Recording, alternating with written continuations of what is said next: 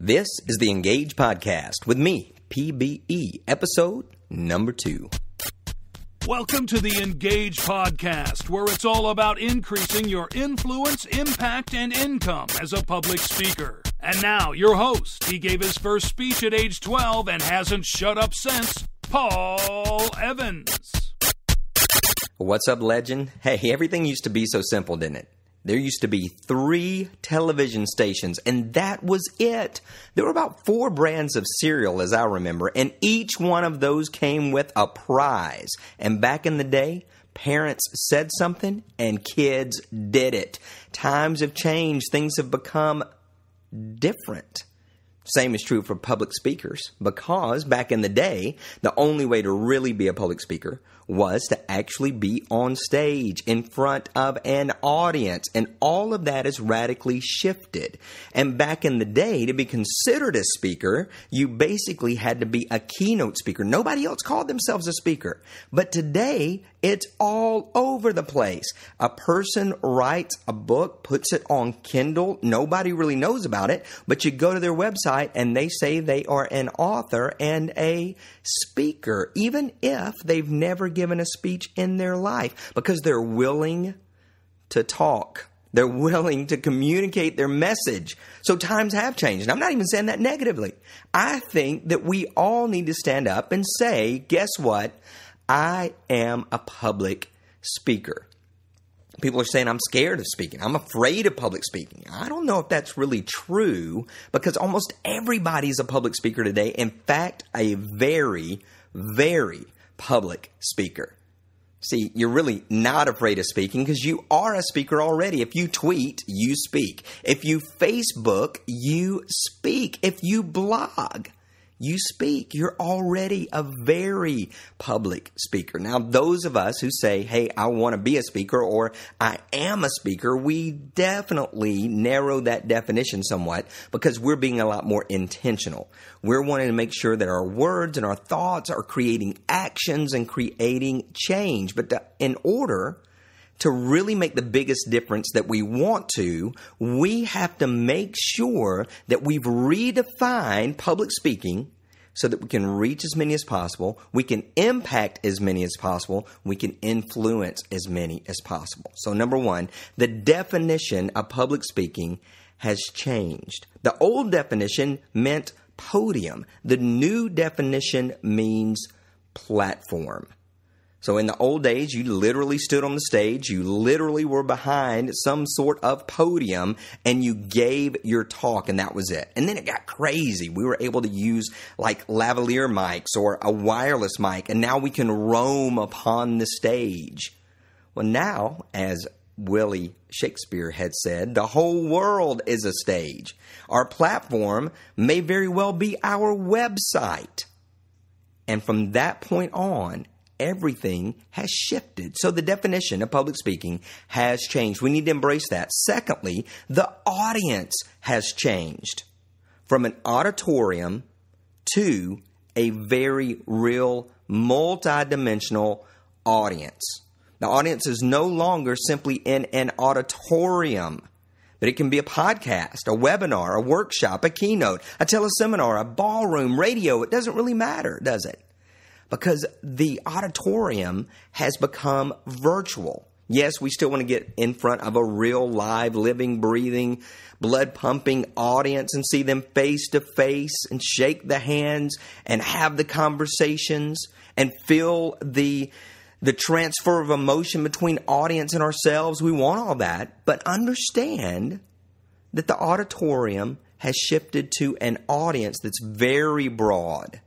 And we've got to embrace that as well. So the definition has changed from podium to platform. The audience overall has changed from an auditorium to a virtual audience. And number 3, the delivery has changed. It used to be very one-dimensional. And now it is very intentional and very interactional. We used to not interact with our audiences hardly at all. People would get up and they would speak and they would do their keynote. They would fly into the last possible moment. They would take the stage and then they would leave. every now and then there would be a sales speaker that would come, and they would speak, and then they would be back at their table with the sole purpose of selling gear. And that was it, right? Now the delivery has changed. Certainly it's spoken, or it could be written, or it could be graphic, or it could be any sort of presentation tools that are used today. So delivery is no longer about simply being verbal and controlling the conversation from a stage. Now it's very broad and it's very interactional. It goes from one to many to one as we become more of a community, as we are engaging our audiences in so many different ways. So the delivery has changed. And then finally, the system has changed from an agent to actually becoming the leader, the authority. So agent to authority. The system has changed from agent to authority. Back in the past, people basically got an agent, and then the agent booked him or her, and they hit the road, right? It was a beautiful system. It was so clean, so elegant, so simple. And I still hear speakers today saying, if I could just get an agent to book me. Well, it doesn't work that way. It's a lot like it is in the book industry. Back in the 70s and 80s, for those of you who were around back then, you basically wrote a book proposal and you shopped it to agents who then would take it to the publisher. So you had to prove the worth of your idea. You basically did research and said, here's evidence that this market is real. Here's evidence that there will be enough buyers. All right, so that's the way it was. There was an agent. But now you have to be an authority. You have to have actually created the market. You have to actually have the audience in place in order to get that book published. Because what does a commercial publisher want to know? Can you sell your book? Yeah, I know that's odd. We go to a commercial publisher because we're wanting them to sell the book, right? No, that's not the way it works today. You go to the publisher and you provide proof that you will be worthy of their investment. Same thing is true when it comes to public speaking.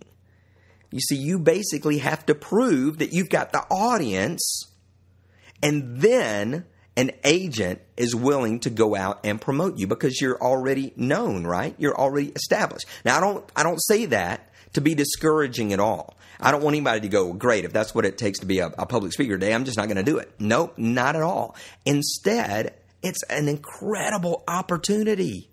Because in the past, the publisher or the agent, they owned all the asset. They owned the market. And so we had to leverage what they owned.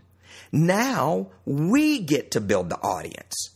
We get to step in front of them anytime we want. We get to book ourselves.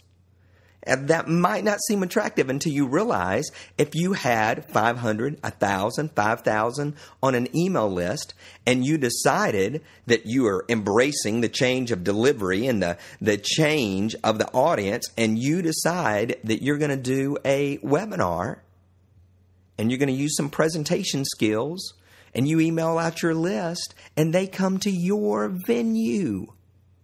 Your venue. And you didn't need the agent, or you didn't need the publisher, because you were the one that is not doing the work for the agent. You're not doing the work for the, quote, publisher. You're doing the work for yourself to benefit your audience. So things have certainly changed. It was simple years and years ago, but that doesn't mean that it was necessarily better. Today's world is better. There's so many more opportunities for you as a speaker.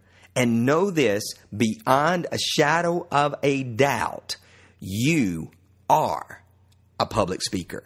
In fact, a very public one. You've been listening to the Engage Podcast. Head on over to EngagePodcast.com and get your free public speaker training that will help you avoid becoming a human tranquilizer. EngagePodcast.com. Speak with passion, or just leave me a note.